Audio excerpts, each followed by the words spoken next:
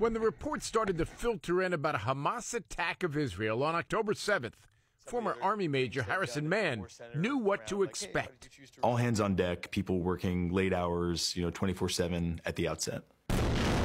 What was unexpected for him was Israel's response. We saw, even from the first days of the Israeli air campaign, willingness to inflict very high civilian casualties. A response this 13-year Army vet working on Middle East issues for the Defense Intelligence Agency says was enabled by U.S. weapons and indiscriminately targeted Palestinian civilians. Were the Israelis using American weapons against civilians in Gaza? I can say almost certainly yes. But were they doing so intentionally? I don't know how you kill 35,000 civilians by accident. Mann resigned in November. This is your letter.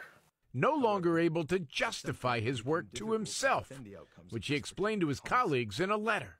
At some point, whatever the justification, you're either advancing a policy that enables the mass starvation of children, or you're not. You felt your work was directly connected to starving children. Yes. Another U.S. government official announced today she has resigned to protest. More than a half dozen government officials have publicly resigned in protest of U.S. support for Israel's war. Mann is the first from the military, the first from the intelligence community, and the first who's Jewish. I understand if people are angry that I chose to speak about this, but I didn't really feel like I had that much of a choice.